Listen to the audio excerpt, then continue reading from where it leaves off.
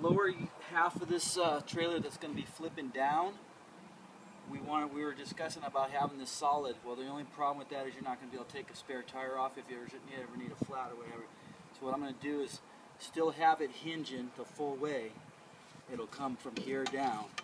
But in here, I'll build a frame, little custom like this, that'll actually hinge off of this top part. It'll lift up so you can take the spare tire out. And then everything else will be, you'll just see a rivet line coming down here. Other than that, it should go good.